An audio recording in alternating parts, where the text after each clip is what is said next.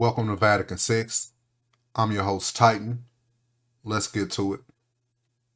Right now at 6, a terrifying crime caught on camera inside an elderly couple's home.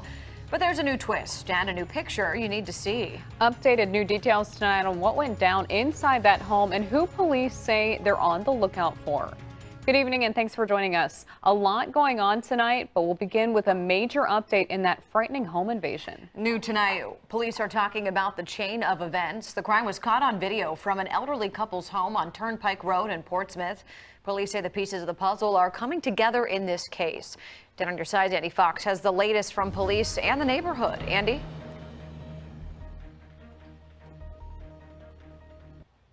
On camera, but he kind of laid out for us what happened. He laid out what happened and also telling us about the armed gunman who stormed into his house with likely insider information on where to find the safe.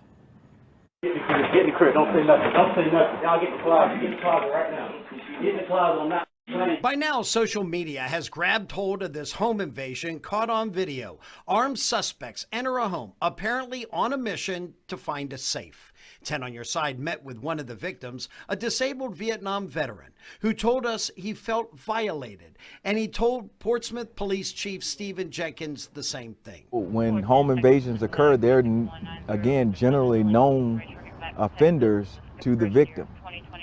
So we just don't have folks just randomly walking around kicking in people's doors. The victim we spoke to says neither of the suspects has ever been in the home. Police Chief Stephen Jenkins tells us they are not in custody yet, but they are looking for 25-year-old Mitchell Bonney Jr., the taller one, and 22-year-old Tyree DeMont Bonney. Police say they are the ones in this home invasion video, and the chief believes they had knowledge on where to find the safe. Who gave them the information on where to go to get the safe, which they then left the property with? I do not know at this point as to how that information was put out. The victim confirmed to 10 on your side there were tens of thousands of dollars in the safe that belonged to someone staying with the victim and his wife. Police have spoken to that man. Has he been able to help in the investigation? He has been very helpful.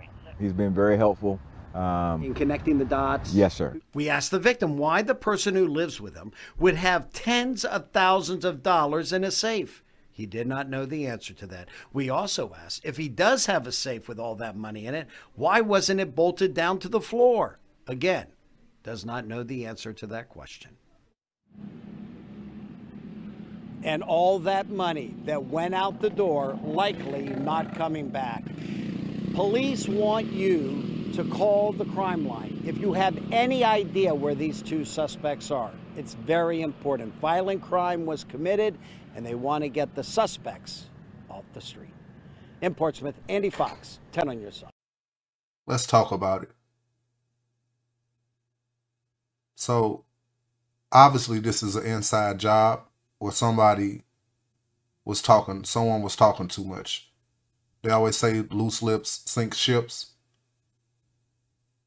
I think it's one of those two that's playing a role in this situation. Okay, so the guys come in the house. What if the people hadn't gave it up? What if the safe couldn't have been found? Would it have been okay to shoot the people? Would that have been cool if you from the streets? So because you suffering or you need money, it's okay, it's cool to come into someone else's house and take their money. I guess it only matter if there was someone coming in your house or your mother's house or someone that you love going in their house and robbing them at gunpoint, terrorizing them. At some point, dumb can no longer be accepted and pass as being cool.